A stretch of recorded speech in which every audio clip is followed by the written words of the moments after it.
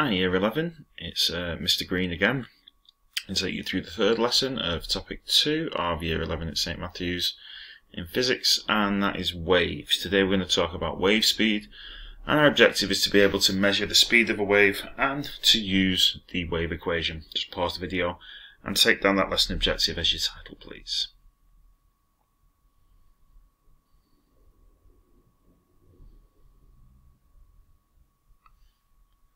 Okay, so our learning outcomes is to know what the term wave speed means, to be able to use the wave equation, to be able to describe how to measure the speed of sound waves, and to be able to measure the speed of ripples in water. This is a required practical. We'll be looking at a video of that. Okay, so the wave equation. The wave speed is the speed at which energy is being transferred, so that's essentially the speed of the wave. Wave speed is equal to frequency times wavelength.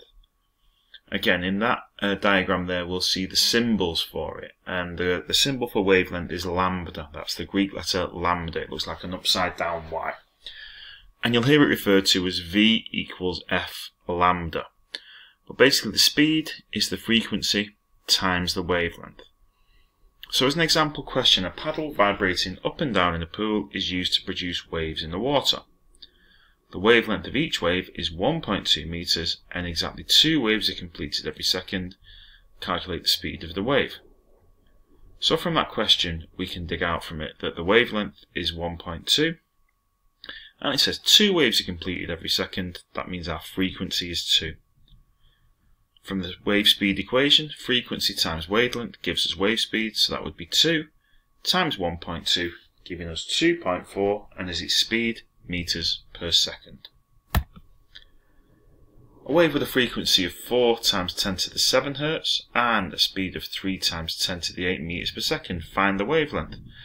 Just on the right there is your formula triangle. Again, you might want to pause the video and copy that down. So if you're asked to calculate frequency, wavelength, or speed, you can cover that one up and know what the equation is. In this case, we're looking for wavelength. So that would be speed divided by frequency.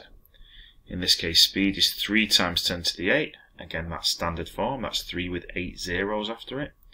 And the frequency is 4 times 10 to the 7. Again, standard form, 4 with 7 zeros after it.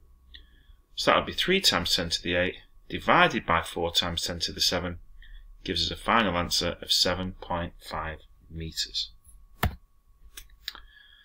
To measure the speed of sound, we need to find the frequency and the wavelength of a sound wave. So this is what we do. We set up the equipment as you can see it below. We've got a signal generator and a speaker, and we have 2 microphones. They'd be linked to an oscilloscope, and that oscilloscope shows us the frequency and wavelength of the wave. We set the signal generator to a frequency around 1 kHz, about 1000 Hz. If we start with both microwaves next to the speaker, the detected wave at each microwave can be seen as a separate wave on the oscilloscope. So you have microphone 1 and microphone 2. Now we slowly move one microphone away from the speaker. You'll see on the oscilloscope that its wave will shift sideways. Keep moving it until the 2 waves on the oscilloscope are the same again, the same peaks, the same troughs. At this point the microphones will be 1 wavelength apart, so what we do is measure the distance between them. That would give us the wavelength, the distance between both of those microphones. The frequency of the wave is equal to the frequency set by the signal generator, so you can pick that up from the signal generator that you've been using. To then calculate the speed, you'd multiply the wavelength by the frequency. You should get a speed of sound of around about 330 meters per second. Again, you want to copy those down, you want to copy those steps down so we know how to measure the speed of sound in air. If you need to rewind the video, please do so to get the first half and then the second half.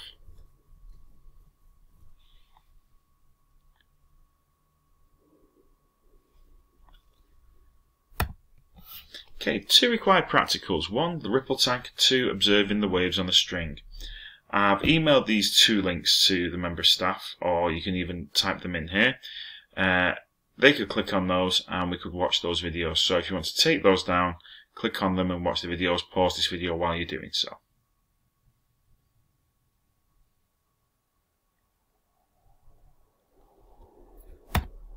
Okay, so I've got some questions for you here. Questions 1, 2, 3 and 4. Pause the video, answer the questions. I'll go through the answers with you after you've unpaused.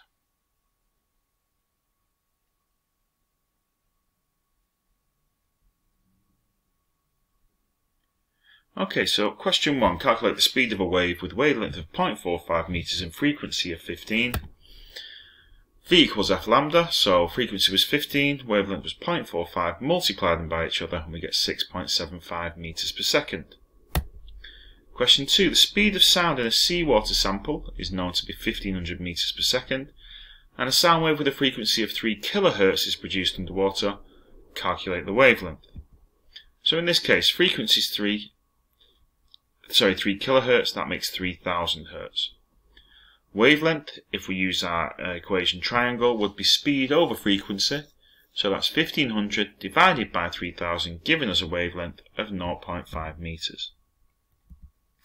Question 3. A light wave with a wavelength of 7.5 times 10 to the 7 travels at 3 times 10 to the 8. What's its frequency? Again, rearrange the equation. We end up with frequency is speed divided by wavelength. So that's 3 times 10 to the 8 divided by 7.5 times 10 to the 7, giving us a frequency of 4 times 10 to the 14 Hz. And finally, question 4. A signal generator is used to connected to the paddle in a ripple tank is set to 100 Hz. A lamp is used to cast shadows of the ripples onto a screen underneath the ripple tank, and the diagram shows part of the shadow pattern. That's 1 centimetre that's being shown there, not to scale. Calculate the speed of the ripples. So from the diagram we should be able to work out the wavelength. We have 1, 2, 3, 4, 5, 6, 7, 8, 9, 10, 11 waves in 1 centimetre. So, 10 waves in 1 centimetre, sorry. So the wavelength would be 1 centimetre divided by 10, giving us 0.1 centimetres, 0.001 metres. Again, remember, we need everything to be converted to meters. 0.1 centimeters would transfer to 0.001 meters. For our speed, we need the frequency times the wavelength. Frequency was set at 100 times 0.001 gives us 0.1 meters per second. Again, as it says there, make sure your frequency is in hertz and your wavelength in meters. Okay, you have a second worksheet to attempt. There is a worksheet that is linked alongside this. If you could go through those questions, again, review the video if you need to see any extra parts of it, and best of luck. Thanks, Year 11. Goodbye.